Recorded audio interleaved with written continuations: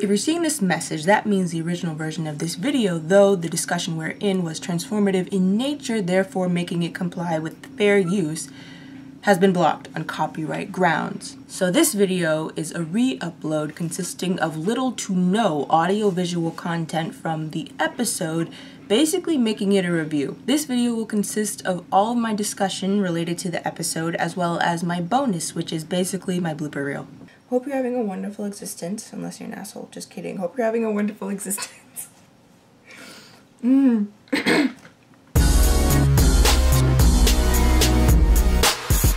Hello, my name is Shantel from Shantel is Probably Sorry. This is Black Lightning Season 1, Episode 3, called LaWanda, the Book of Burial, or just Book of Burial. I don't know what happens in this episode, but based on the thumbnail, I'm looking forward to it. Just based on the thumbnail for this, it looks like Anissa is training, which means we get to see more powers. Also, I'm going to try to make this more review heavy than reaction heavy. I'm kind of going to try to make my Black Lightning videos in general more review heavy than reaction heavy.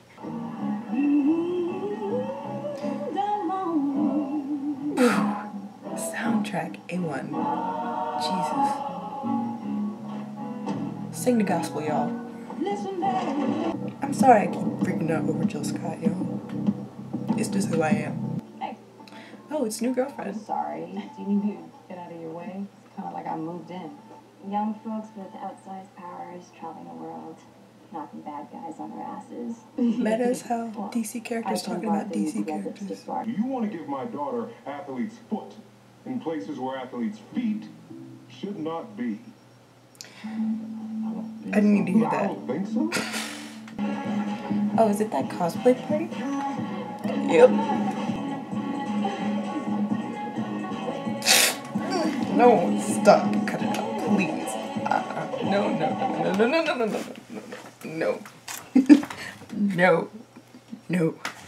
No, I don't.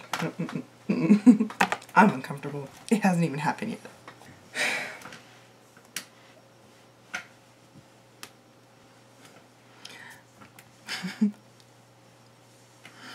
Witnessing real-life confrontation and fictional confrontation makes me uncomfortable. I don't like it. I just want to escape. Like, I don't need to be a witness to this. It's time to leave. So...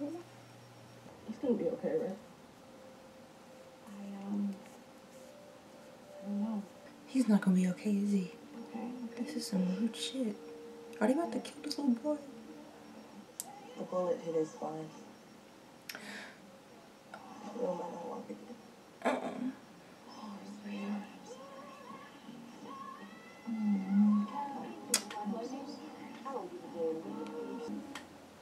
That's it? Oh, that's so rude. That was Black Lightning 103, LaWanda, the Book of Burial. Burial. There are so many ways to pronounce different words. Let's not start. I'm sorry. I didn't actually write down a lot to say, which is disappointing, but I'm pretty sure that the 3 things I wrote down to say I could talk about for a long time, so I'm gonna kind of just give a summary or a fun-sized version of these topics. Whether this episode did this on purpose or not, there were kind of a lot of cultural indicators in here, or lots of subjects revolving around the culture of African Americans in the United States, particularly in the South, but still United States. In some ways, if you caught it, a bit of commentary on culture and cultural differences. When Jen just was like, I'm having sex on Saturday, I was like, yo. And the second that she said, like, that she was like, I think I'm ready to have sex now, I was like, that wouldn't fly with my mom. My mama version, I don't think she even watches this far into the video, so it doesn't matter. But even that right there, though there are many different cultures that exist in this country, and you might have a certain culture that fits with a certain demographic of people, that doesn't mean that every single person in that demographic will abide by their culture or abide in the culture that they were brought up in, or maybe they weren't brought up in that culture. Maybe they don't fit in that demographic according to culture. But, I mean, we're all just people, so it doesn't really matter. Well, it does matter, but that's a different conversation. I'm not having it today. If I had kids, I would also encourage them to talk to me and encourage them to be honest with me in whatever they do, whether it be about their feelings, whether it be about a shitty situation they've gotten themselves in, whether it be about sex. I would want them to come and talk to me, because I'd rather them talk to me than try to keep it a secret and end up getting themselves in a lot of trouble, or pregnant, or not even having the proper education on safe sex and end up with an STD that they can't get rid of. I'd rather them come to me than not. So when Anissa's girlfriend, now ex-girlfriend, oh yeah, I was gonna give a recap of the episode. I'll see how that goes. When Anissa's ex-girlfriend, who I never knew her name, Gina? Jesus, I'm Lynn. China, nope. Don't remember it. She was like, something along the lines of, I can't believe Miss Black Lives Matter is like cheating on me with an Asian girl. When she said that, I was like, okay, but Black Lives Matter isn't anti-everyone else, or at least it's not supposed to be. And that's the thing, and I don't know if I've said this before on my channel. No, I haven't said this on my channel, but I know I've said it in conversation before. That's the thing about every single group that says that they stand for something. There will always, always, always be people in that group that are either extreme with it or who contort the ideology of the group into something it was never intended to be, and then the rest of society only pays attention to those people, because Black Lives Matter is not supposed to be anti-white. Being pro-black does not make you anti-white. Being anti-white makes you anti-white. And Black Lives Matter is not supposed to be anti-white, but I'm sure, I know that there are members of Black Lives Matter or people who support Black Lives Matter who are anti-white, just like there are Christians who are homophobic when that's not what the religion is supposed to be about. Just like the feminists who make everyone hate the word feminism. And I could go on and on. There are always going to be members of groups, usually ideological groups, who will transform it into something that it was never meant to be, and then that's all people will think of when they think of that group. Like the people who think that Black Lives Matter are terrorists or something. And I'm like, where y'all get that from? But then, of course, it's from whatever they've seen of the members of Black Lives Matter who hold these beliefs. But then there is also this, I'm not going to call it a phenomenon, but there is a pattern we see. It's not just applying to Black culture. It applies to kind of all cultures.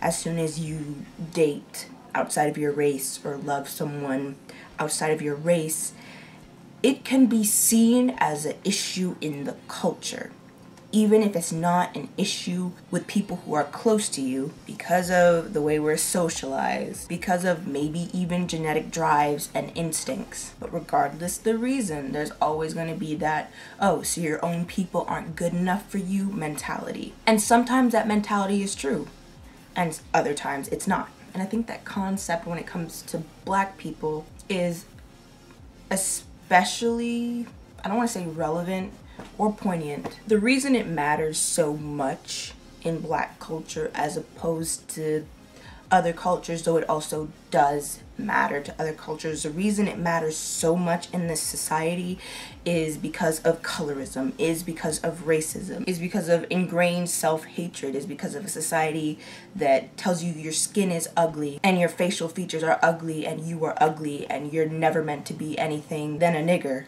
So dates back to minstrel shows, dates to the stereotypes, dates to slavery even. And the factors leading up to all these things aside, there is current day racism. And there's also this mentality of us versus them.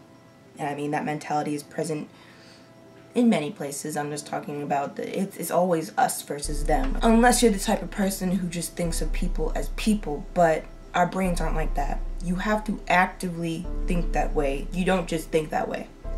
Unless you grow up in an area where you're completely unaware of racism, and then you're like racist without knowing you're racist, and you think that it's just because everyone loves each other, when it's really you don't know you're being racist. I've seen that a lot. It's kind of like this, it's like you meet someone who's oblivious and they're like, oh, this doesn't exist, but whatever. Different story. There's this us versus them mentality that can play into people's opinions of you if you're dating someone outside of your race or ethnic group or whatever. So myself personally, I don't really, okay.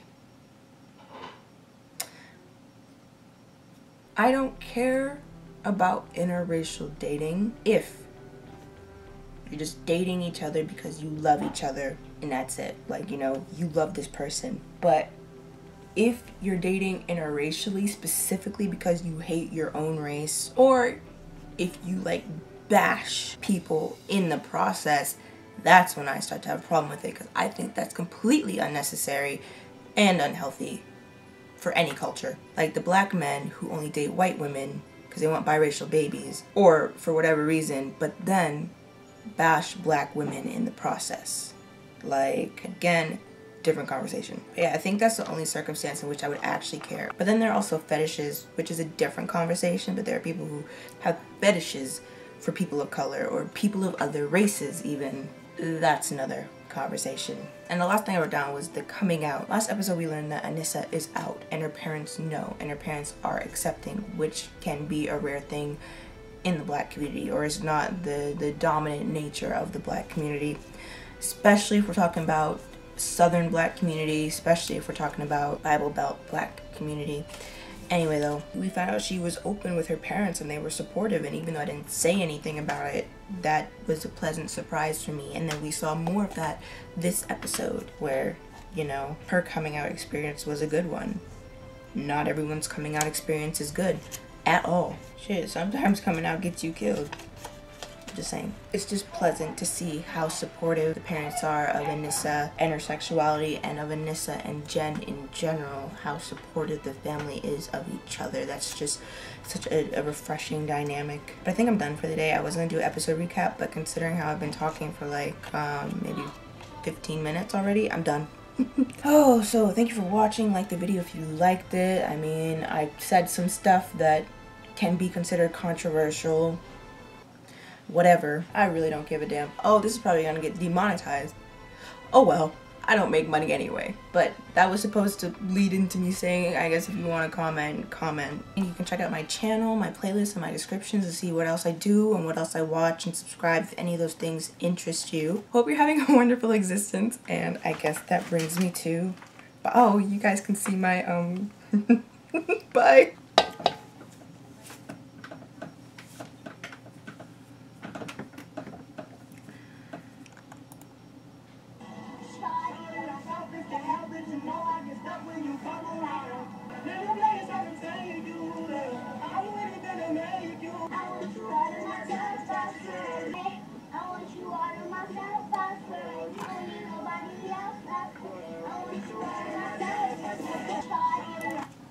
That's done.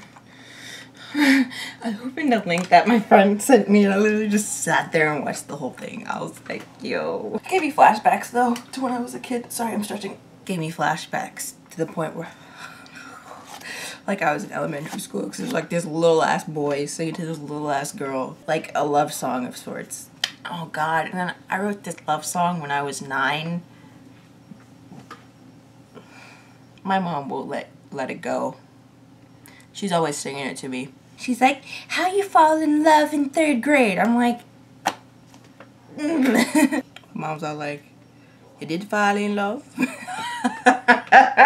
If you don't write a thank you note, it's as if the good thing never happened. I forgot to thank people for my Christmas presents. That doesn't mean that every single person get angry.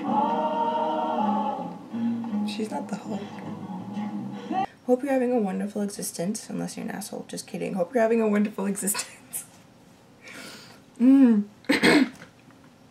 you're having a wonderful existence, and I guess that brings me to... Oh, you guys can see my, bye. They're pajamas.